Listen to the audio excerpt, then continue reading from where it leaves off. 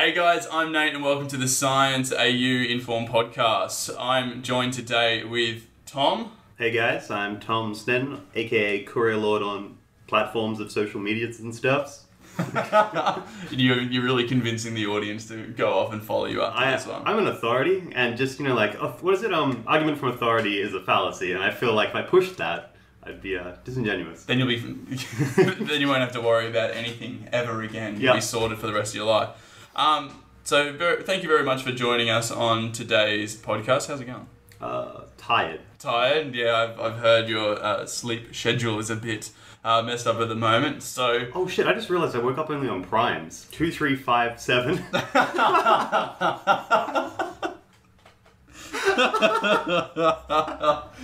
Only we would find that, awesomely, hilarious. That's so cool. That's actually, yeah, okay. I'm a little less sour about my sleep now. Today's going to be fantastic. Yeah, it is. Fuck you for. Get out of here. No one wants you around these parts. So today we're going to be talking about microbes. Mm-hmm. Do you know what a microbe is? See, here's the thing. I did 2 years of microbio, so should know what microbes is, but don't remember what microbes are. Okay, so microbes is like a collective term that is usually given to bacteria, and these can either be like pathogen-causing bacteria or they're responsible for fermentation and a few other processes. Mm-hmm. Some cool little things about microbes is that for every one human cell unit that you have in your body, you have about 10 microbes in you. So you're just like a skin sack full of microorganisms. Hopefully that sets a good start line for the rest of your day. It's I'm just a sack of microbes. Excellent. And also, for every, let me try and remember the numbers. So in our DNA, in our entire genome, if we pull it apart, you have about 20,000 human genes, depending on how you characterize what it is to be a human. And you have maybe, I think it's 2 to 20 million genes that are microbial in nature and origin. So the definition of what we are as a human is very, very loosely termed.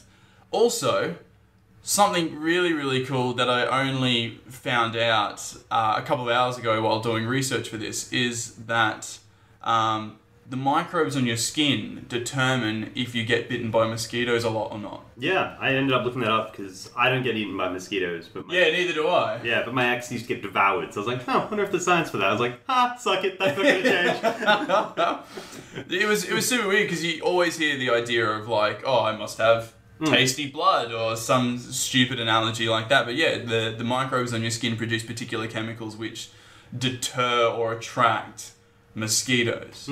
So if you get bitten a lot by mosquitoes, then essentially your biome is trying to kill you. Yeah, well, I mean... It's trying to attract all the parasites to you. Well, the way you got to think about it is, right, it's that, for every 10 units of human unit? No, because we have one human unit is... 10 is 10 microbial units. Microbial units, thank you. So we're the minority, so they're just they're just trying to kill the minority off. They take control of us. Yeah, trying to get rid of the little guy. So I kept on going down the rabbit hole with this. So the microbes in your gut are really, really important. This is something that's actually really, really new in the sense of medicine. We've only been investigating properly your gut flora and fauna, if you will. Yours in particular. Oh, jinx. But we've only been studying that for maybe the last 10 years, relatively thoroughly.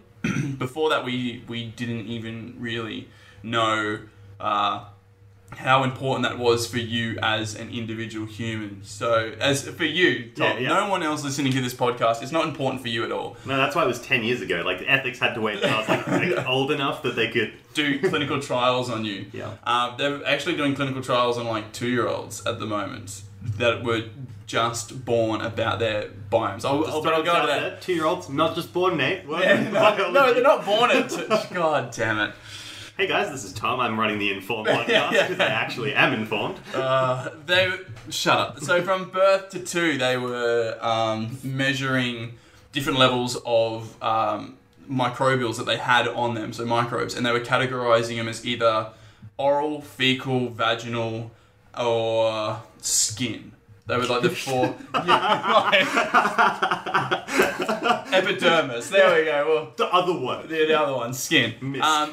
And what they were doing was that they found that... This is really, really weird. Did you know that if you are given antibiotics within the first 6 months of being alive, then that increases your chances for things like depression, obesity, and like all these other things, because the antibiotics kill off your natural like flora and fauna, as well as there's increased chances of like depression, anxiety, obesity, if you were born from C-section instead of being born out of the birth canal, because of the microbes that are found within inside your mother coats your skin, and like you're born with protection, essentially. Whereas they found that the ones from C-section, they mainly had microbes within their meat sack of a body that was only really found on skin. You must be great at parties. Your meat sack body. Yeah. Yo, what's up, meat sacks? Let's have a wild one.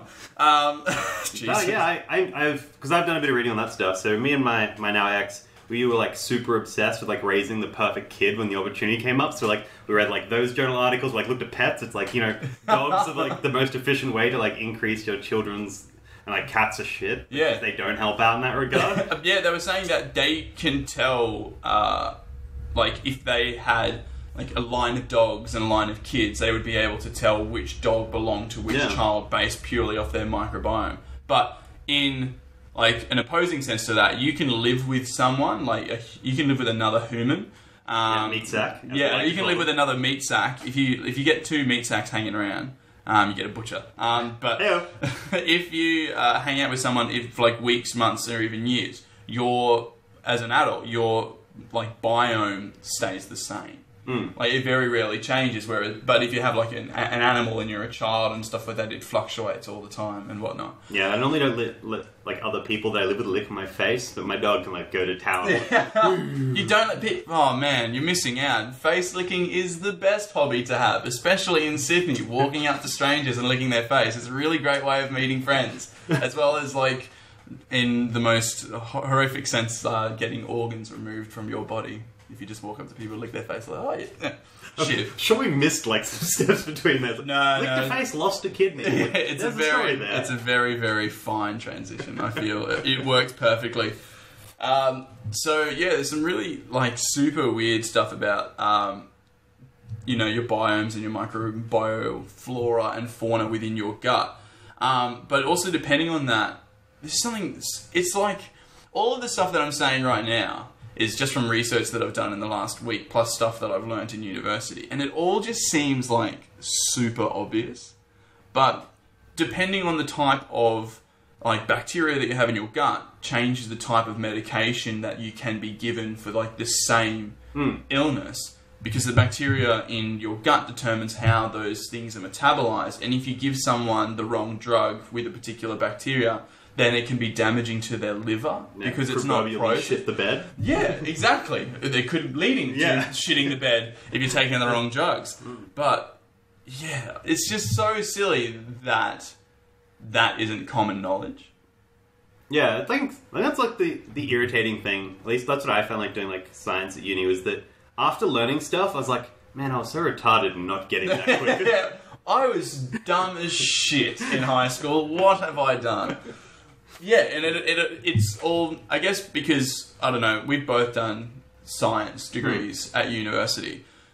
And I think it allows you to go more in depth, but it also allows it to link a lot better. Whereas I found, like, the curriculum, I'm now a high school science and math teacher, so I understand, like, how disjointed curriculum can be at times. Like, alright guys, we're going to be doing chemical reaction, and our next unit we're going to talk about space. Yeah. Like, let's go from one extreme to the other in a period of, like, 5-6 weeks. Let's see how batteries work. Also, the powerhouse of a cell. Yeah. Mitochondria. Mitochondria. who also has different DNA to the rest of the human body. Yeah, and is only passed down from mother to daughter. Well, no, that's shit. That's wrong. No, what is it? It's only tracked through your maternal line. Yes. Yeah. The more you know. Welcome to the Informed Podcast. You'll learn all these facts that are randomly disjointed. But continuing on with microbes, how do you feel? So we were talking about this before. How do you feel about fecal transplants? I was going to be put on a fecal transplant list thing, but I am non-compliant with medication. So, oh, really? Yeah, I'm an asshole. Which would have been of great help, you'd think, but no. For fecal transplants, being an asshole is not one of the criteria, unfortunately. No. So I was like, no, I'm good. I probably won't eat enough of someone else's poo to make this long-term worth it. Oh, God.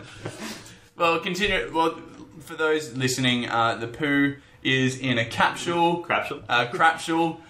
You don't have to eat it. You simply, with 1 to 2 fingers, depending on your preference, you put it in your pooper, and the capsule dissolves, and it introduces the biome to your biome. Really? But chugging a poop pill is not a thing that I'm like super chug. Doing a handstand with a funnel. Far. Oh, God. Hold it in, bro. You've got this. Oh God. We're horrible people. But so there was a recent study that was done where through fecal transplants, they were actually able to decrease the physiological and behavioural symptoms of kids with autism. That's pretty cool. So they found that, so a lot of people know what autism is, and you have like your autistic spectrum disorder, and there are lots of different behavioural disabilities that fit on that spectrum. But a lot of people don't know is that children with autism actually, or people with autism in general, suffer gastrointestinal issues. Mm-hmm. So like stomach pains and cramping and diarrhea and a few others. What they did was in this study, so sample size is small, it was only 18. Effect size, significance, everything else? Okay?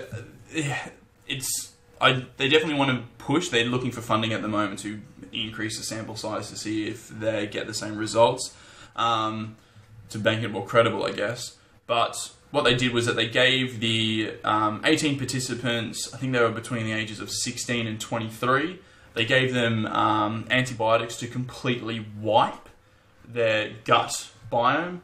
Well, to the best of their degree, I don't know how well we can completely clean strip the bacteria out of your digestive system. It's like to be pretty dead, right? If they did a completely clean you would have to do it within 10 minutes. You have a 10-minute window of opportunity. You go through, wipe it, and then refill it. Yeah. They'll refill it. And then what they did was they got fecal transplant from people who they considered to have a healthy gut biome. Mm-hmm. And it was an 8-week process. I think it was maybe the first week or two. It was heavy doses of liquid fecal transplant, so crapsules. Mm-hmm. And then they were given kind of like toppers.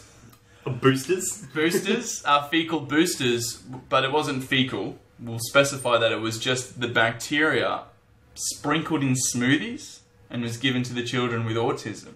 That sounds like a sick, evil doctor thing. I'm going to take kids with autism, I'm going to shit in their milkshake. Oh, is this a chocolate milkshake? Yes, it is, little Timmy. Yes, it is.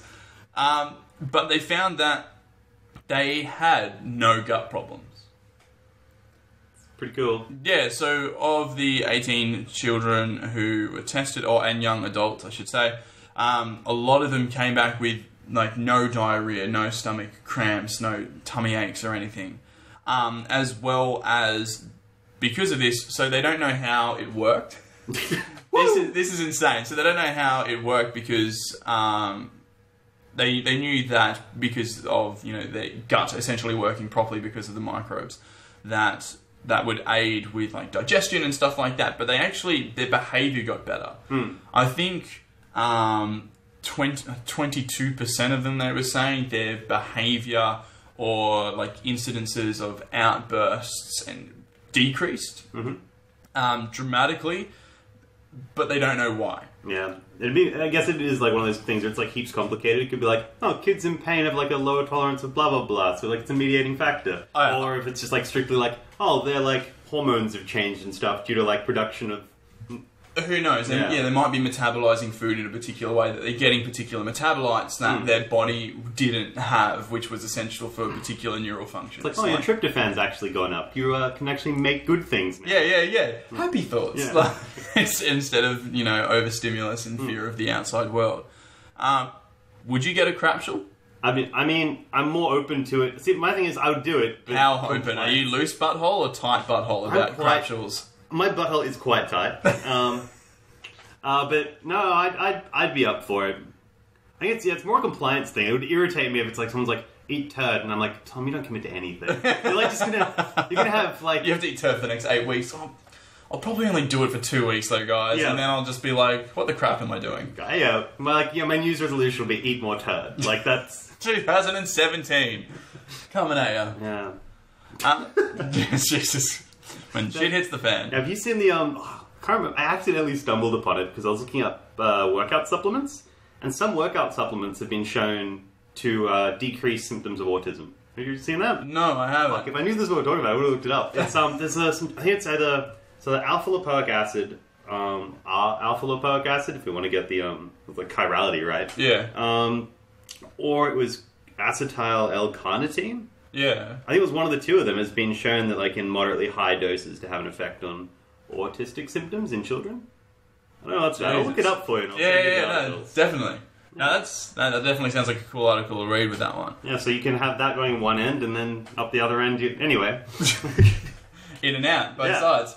At the same time. Chug. Butt chug. So going on from that, they were having a look at... they might be able to use similar methods for like fecal transplant to be able to cure obesity. So they did a trial in rats. So I only briefly read over this article, so let me see if I can remember it.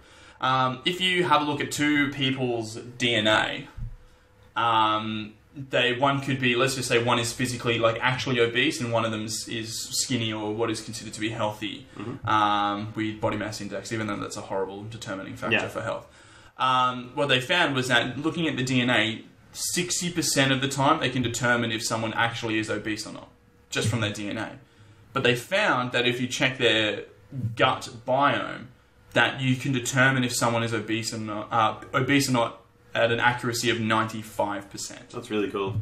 So you can have a look at someone's gut and be like, oh, judging because of these different percentages of these different bacteria, this person is more likely to be obese. And they could then, to a degree, use crapsules to increase or decrease particular percentages of gut bacteria, which would then aid in a person losing weight. And they could like customize that individually for the person depending on those particular individual percentages. So they had like fat mice and they had skinny mice, and they took the poo. I'm going to do this like in a really crass, basic way. They took the poo from the skinny rat and put it in the big rat's butthole, and the big rat with the skinny rat crap in it got skinny.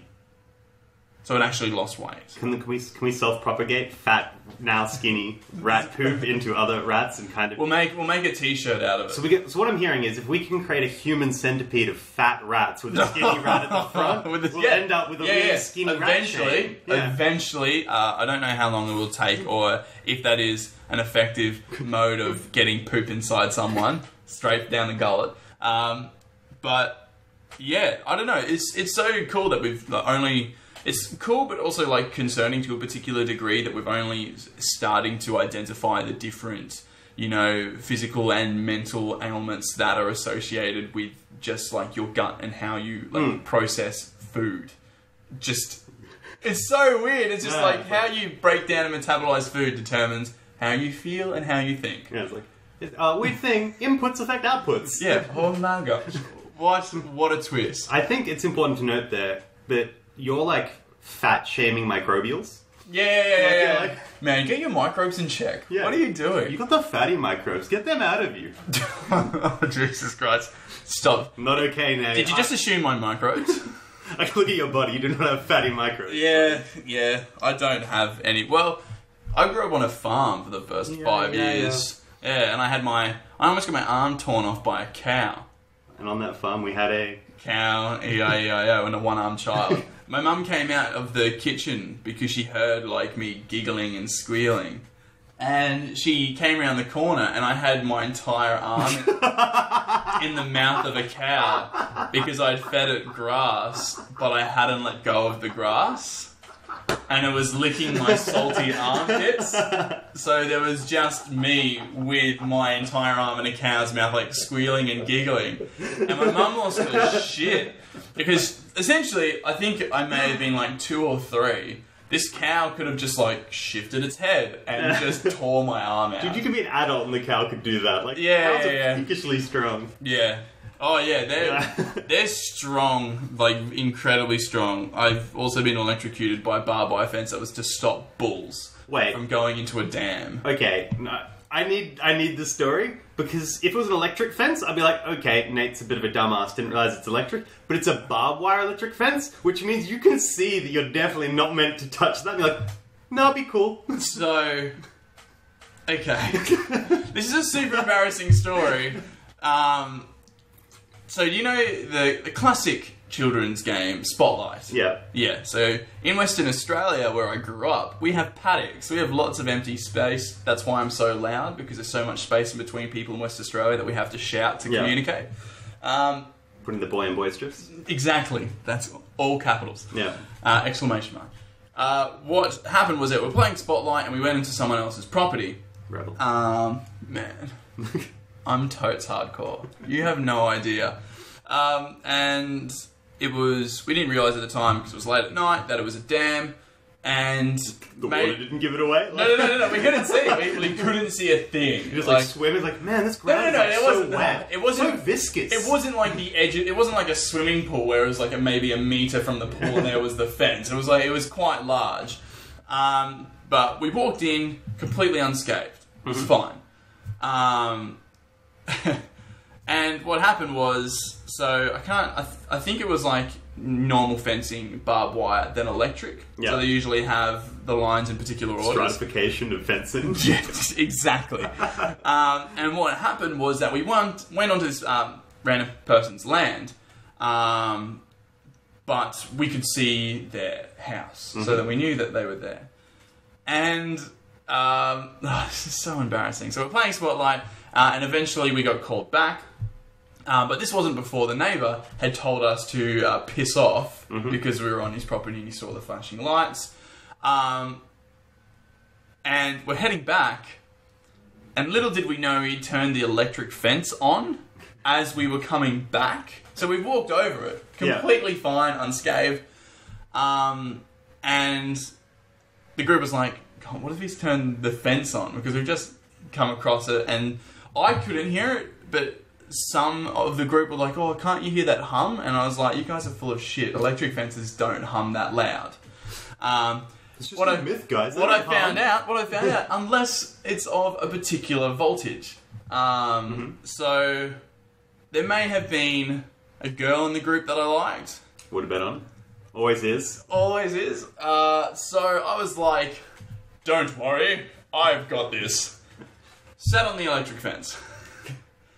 And at that moment, I said, see, it's not... And then I didn't get to finish my sentence. I blacked out for maybe, I think it was maybe 5-10 seconds, and I woke up on the ground on the other side of the fence. Yeah, it was... They'd recently, well not recently, within the last year, they'd had a bull that had completely just ignored the electric fence and just walked into the... Just like, oh, water. Walked into the dam and drowned. So they get stuck in the mud, fatigued, and drown. So, and anyone who knows the current pricing of a bull knows that they're quite expensive. So they were like, we're not going to lose one again. So they cranked it up a little bit. Yeah. And to deter bulls and cows and small children.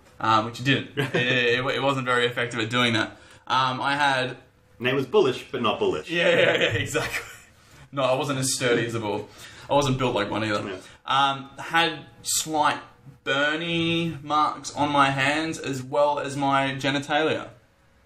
Nice. Is there pics? No, pics on GTFO. No, there are no pics because I think I may have been 11 at the time. Ooh, illegal. Yeah, very much illegal. Very illegal to take photos of that. So did you get the girl? No. Surprised.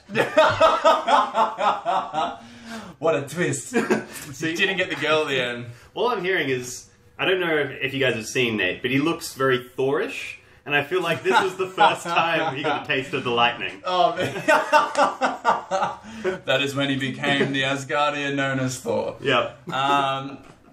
Jesus Christ. We've found life that we think might be the original life, and they're called Asgardians. Oh shit, I thought we were still talking about your testicles. No. They've named like different. They found them in like hot springs, and they're different microorganisms. Yeah, like. But they think that because of the particular DNA, they think they might be the first versions of life. That's really cool. And they're calling the group Asgardians. And they're like, I can't remember the suffixes because there's multiples at the end of the name, but they all start with like Thor and Loki and Odin. Oh, that's sick. Yeah. Oh man, gotta get me some Odins. Gotta get me some Odin extremophiles in me. Oh, that'd be so cool. Imagine what they did your stomach biome. Probably just kill you. Yeah. But like, thank you for taking this back to gut biome because we've taken it on such a twist. Not my first rodeo. No, Hashtag bull things. Oh god. Back we go. Hashtag back for bull things. So going back to bacteria, so individual plants for like obesity and stuff like that, yada yada yada. Also, your immune system is heavily affected by if you're introduced to like particular antibiotics as well as bacteria, depending on like what ages you're introduced to them. But so, do you know what a superbug is? Yes. Yeah. So superbugs, incredibly dangerous. They are strains or like versions of a deadly virus or bacteria that, mainly bacteria, that aren't affected by the drug that is supposed to kill them. So we have like last resource drugs, which is like it's either going to kill the drug, it's either going to kill you or it's going to kill the bacteria. It's a bit of a gamble. It's the cancer treatment of yeah.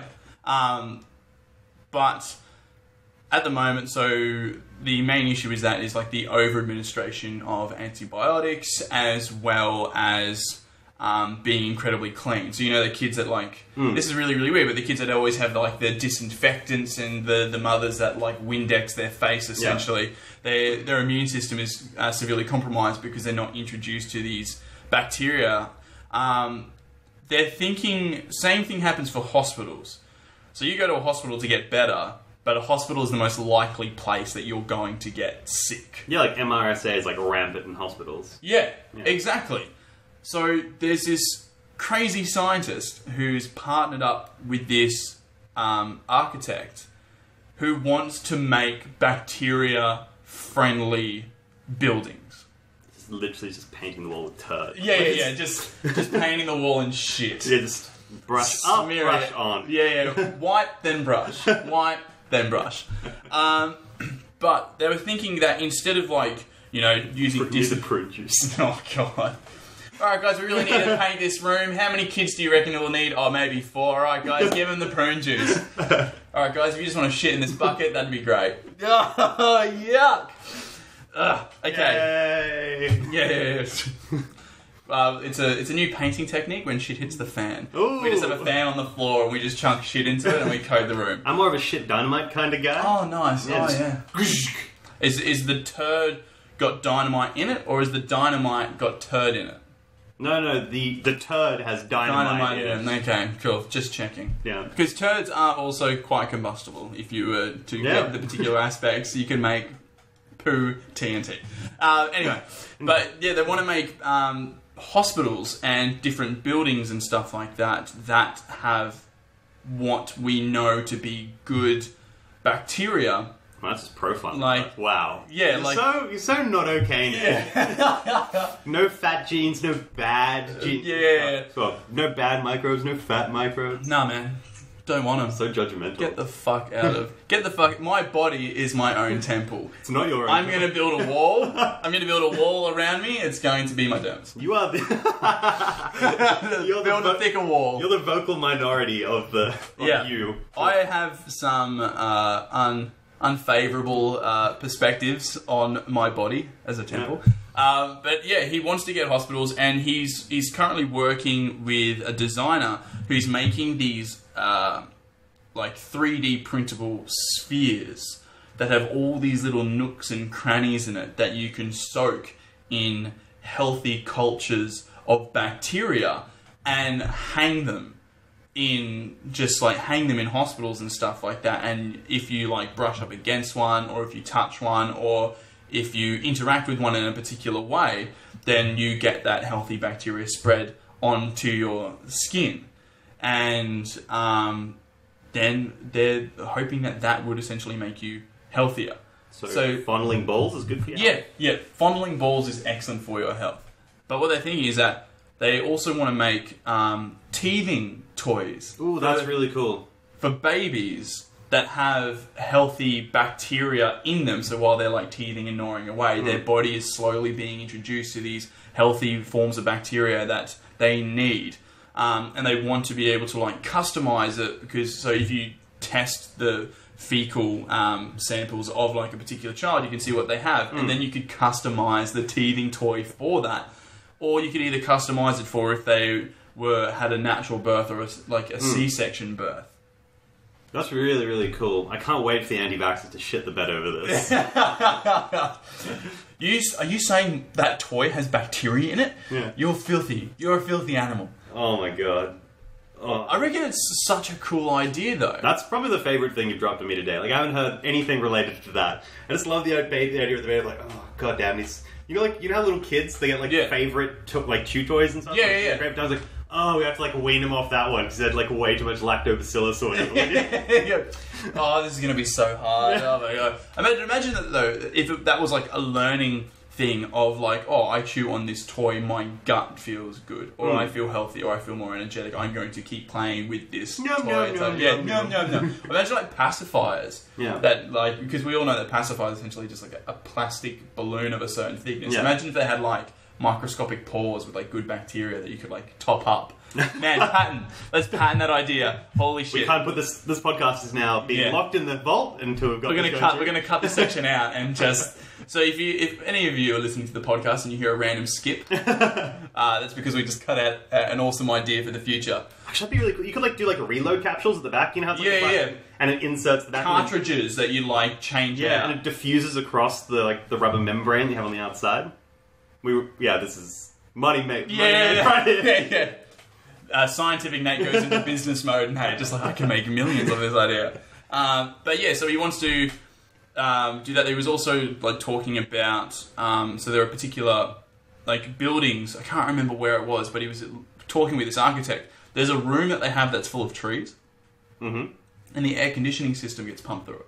That's kind of cool. A tree's good for your... So they filter out all the carbon dioxide and all the pollutants in the air, and then... just nice breeze. So he basically... I thought, like, trees, when they respire, end up using, like, a shitload of the... Oh, so yeah. So for those of you listening, trees don't just photosynthesize, they also respire as well. But I think they photosynthesize at a higher rate than what they respire, but not at night. At night they do respire more because they don't have light to be able to photosynthesize. Yeah, exactly. But they have a room with a massive, like, sunroof, and it's just full of, like, vegetation, and they just pump the air through, and it's part of their air conditioning system. So that'd be really clever if you put... Because there's, like, journal articles that looked at, if you walk around greenery, it has a better effect on your psyche than... I want to get a tree. Like, I want to get, like, a tree for my room. I have a very, very small room at the moment, so the idea of having, like, something else in here is slightly daunting. Except for you, Tom, you're allowed in here. But yeah, I want to get a tree. We're recording from Nate's bed. We're sitting. It's quite comfy. Lots of room. No pants. No pants podcast. Yeah. So yeah, the guy who had the microbial idea was talking to the guy who designed this building and was like, "This is what I want to do. Are you on board?" And the guy was just like, "Shit, yeah, this is sick." They've also They want to, where was it? New York? I think New York is prone to flooding sometimes. Or there's some place in America that's relatively prone to flooding. But what they want to do is they want to put bacteria in paint so that you paint the walls and it's activated by water during flooding that kills like fungi and mold and stuff like that. So that if there is any flooding or anything like that, sure, it will get damp and damaged and stuff like that, but your chances of having like green rot throughout your house is going to be decreased because you're going to have bacteria in the paint and in the walls and the floor that kill or out-compete mold. That's really, really cool. Did you read much more on that? Like, how do you have them like activated by shitloads of water? I'm assuming you can't desiccate most of them, right? Are they using a fungi? Like, what are they using? What are they using in the paint? Yeah, like a bacteria. Okay, so like, how do you get one that's so water-loving that out-competes fungi? Does fungi grow fast, like, relative to bacteria? I think bacteria grows quicker than fungi. Yeah? Because it's a simpler unit. I mean, that kind of makes sense. I think, like, an example, E. coli divides, I think it's every 30 minutes E. coli divides. Fungi, on the other hand, because it's a more complex organism, would probably take longer. But I do know that fungi grows relatively quick. Yeah. Like, you can be eating a loaf of bread and then the next morning it'd be moldy. You guys need to clean out your kitchen. Yeah, we need to have a bit of a clean out. That's something that we're working on. Boys' night. Yeah, let's clean up the kitchen. No pants cleaning kitchen session. Which is worrying, because you do no shirt most of the time, so if you're doing no pants... Dude, it's too hot all the time. I'm sweating so much at the moment. We're sitting in a tiny room. I'm wearing 48-hour antiperspirant, put on an hour ago, still sweating. Yeah. It lied to me. It lied. But yeah, it's too hot all the time. I came down to Sydney hoping that it would be cooler. I'm from Brisbane. No, it's not. It's not. It's been horrible. I like to think it's us. I think we're too hot. We're too hot. And wherever we go, it doesn't matter. I run hot. Yeah. I replaced Kieran Boyd, who used to live here. Lovely guy. Check him out on Twitter. Super attractive. Can rap really well. You can. Last night. Good job, guys. Yeah. Thank you very much. But apparently I replaced him perfectly because he also walked around nude most of the time. I have a friend that comes over to my house and walks around nude. Oh, that's quite comfortable of him. Yeah, we're a very welcoming and accommodating house. Take your shoes off, take your pants off, take your shirt off, take it all off. You're welcome. And we play a lot of board games on a coffee table, so he ends up bending over and then like you walk up the hall and you see straight through him. You know I can see light. It's like, you know the topology of a human is a donut? Yeah. You have an opening and an ending and you're just piping in between. Yeah. That's when it was trying to explain to my students that your gut is outside your body. It's super weird to them, and they're like, "What?" And I'm like, "You're a pipe." And I'm like, "What?" I'm like, "Sure, your piping doesn't go straight. It has like nooks and like enlarged areas and stuff like that. But you are a pipe." Yeah, and when you make out, you're just a poop tube. Yeah. Oh God. What are you making out with? What are you doing? No, another person, because there's an ass at either end, and it's just this huge pipe. Shit comes out at either end of the pipe and making out in the middle. Yeah. I think that's an excellent way to end the podcast. Today we've talked about poo, cows, Nate's balls, my balls, just autism, other balls as well in hospitals, bacteria, paint, autism. We've covered so many different things today. We've had a good hustle, I think. That's an excellent place to end it. So thank you very much, guys, for listening to the Science Inform AU podcast. You can find me on Twitter, Facebook, and Instagram as Science Inform AU. You can also check out the podcast as well as some of the articles that I'm writing on informau.com. Thank you very much for joining us, man. That's pretty good. I again, just to spruce some Nate, I would probably... Do you have your body shots on Instagram, bud? I do not have any body shots. I have them on Instagram. You do? Instagram, guys? Highly recommend Nate's Instagram. Good looking fella, not just brainy. Thanks, mate. Thanks for the plug. Bye, guys. Bye.